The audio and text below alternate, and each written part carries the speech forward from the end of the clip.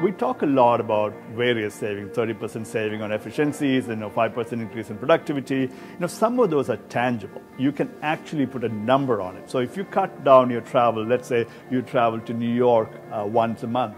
If you cut down that travel by half by using video and collaboration, there you have a number. It's a tangible, it's a TCO model that you can easily kind of create and look at. So I would say one of the key metrics is having a TCO model created to measure what you have in the legacy world and then comparing with what's new and figure out how much savings you have. Our estimate is that if you really do the math right, you are at about 20 to 30% savings in the new world.